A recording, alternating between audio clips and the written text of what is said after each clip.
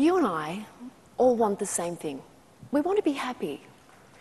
Given this human preoccupation with the pursuit of happiness, it seems unlikely that people would deliberately seek out things that they know will make them sad. And yet we do.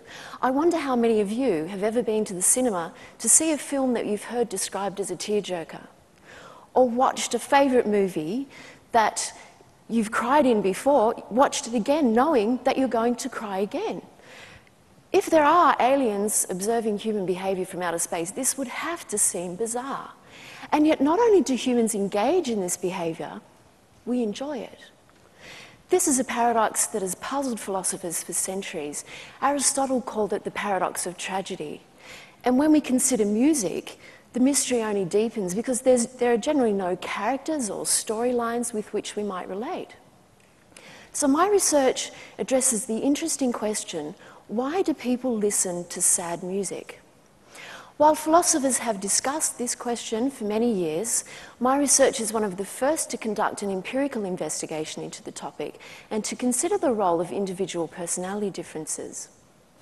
In a series of 3 studies, I tested over 200 people and discovered that there seems to be a correlation between the personality traits of absorption and music empathy and a liking for sad music. At the same time, people may enjoy other psychological benefits from listening to sad music, such as the opportunity to purge themselves of their own negative emotions or to process and make sense of events in their own life. On the other hand, people with mood disorders have impaired capacities to regulate their own moods and emotions. They may also have an attentional bias towards negative stimuli, meaning that they find themselves attracted to this sad music, despite the fact that it only perpetuates their feelings of sadness, and they may derive little psychological benefit from it. So my research can help us not only addresses a fascinating philosophical question, but it can help us to better understand human emotion, the function of music in society, and the potential that there is for music to help people with mood disorders.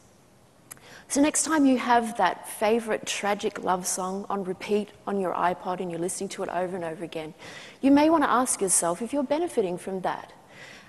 Am I making myself feel worse, or am I one of the fortunate people who can actually enjoy and benefit from listening to sad music?